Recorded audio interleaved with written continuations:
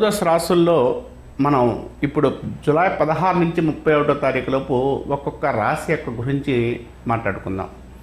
First మాట్లాడుకుంది మేషరాశి గురించి మాట్లాడుకుందాం.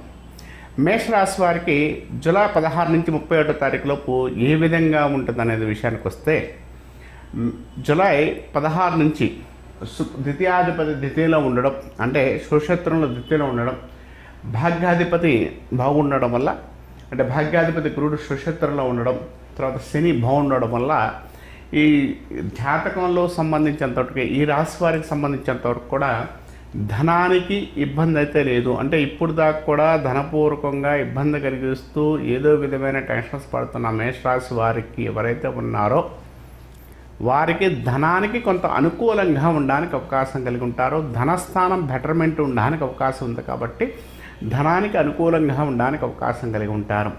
ఎప్పటి నుంచి బాగుంది గురువుగారు అంటే, జూలై 18వ తారీఖు నుంచి మీ రాశి వారికి మాత్రం కొంచెం అనుకూలమైన ఫలితాలు ఉండడానికి అవకాశం కలిగి ఉంటారు.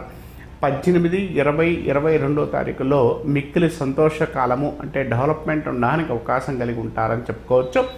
తర్వాత ద్వితీయంలో ధనస్థానకారకుడు కాబట్టి మీకు రావాల్సినవి కానీ ధనానికి సంబంధించిన విషయాల్లో కానీ కొంత అనుకూలంగా ఉండడానికి అవకాశం కలిగి ఉంటారు. అంటే నూతన వ్యాపారాలు కానీ, కొత్త వ్యాపారాలు కానీ, కొత్త విషయాలు కానీ, ఏదన్నా మొదలు పెట్టాలన్నా కానీ, గృహానికి సంబంధించిన విషయాల్లో అనుకూల ఫలితాలు ఇవ్వాలన్నా కానీ ఈ టైంలో అయితే ఎక్కువగా ఉందని చెప్పుకోవచ్చు. తర్వాత ఈ రాశి వారికి మాత్రం ముఖ్యంగా వృత్తిపర విషయాల్లో కొంత చికాకులు అయితే లేవు, కానీ అనారోగ్య విషయాల్లో మాత్రం కొంత ఇబ్బంది కలిగించే అవకాశాలు కలిగి ఉంటారు. అంటే అనారోగ్య సూచనలు కనపడుతున్నాయి, అంటే అనారోగ్య విషయాల్లో కొంత ఇబ్బంది కలిగించడానికి అవకాశం కలిగి ఉంటారు. ఏదో విధమైన టెన్షన్స్ ఎక్కువ ఉండే అవకాశం కలిగి ఉంటారు.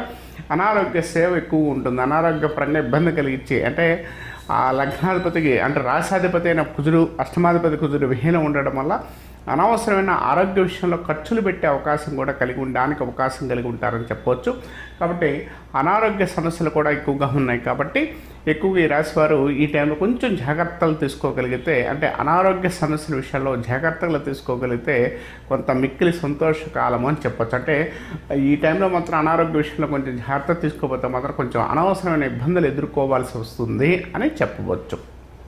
అలాగే వివాహం కాని వారికి వివాహ ప్రయత్నాల సప్తమ స్థానాధిపతి శుక్రుడు బాగున్నాడు. కాబట్టి వివాహ ప్రయత్నాల్లో మీకు ఇప్పుడు దాకా కూడా ఇబ్బంది కలిగిస్తే ఏదైతే ఉందో ఆ ఇబ్బంది తొలగిపోతూ మంచి డెవలప్మెంట్ ఉండడానికి, అంటే సక్సెస్ ఉండడానికి అవకాశం కలిగి ఉంటారు.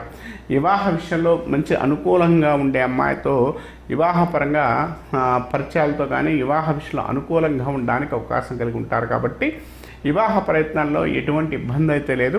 ఈ రాశి వారికి ఈ టైంలో మాత్రం వివాహ ప్రయత్నాల్లో కూడా చేసుకుంటే మంచి కాలము, అంటే మంచి డెవలప్మెంట్ ఉండడానికి అవకాశం కలిగి ఉంటారని చెప్పుకోవచ్చు.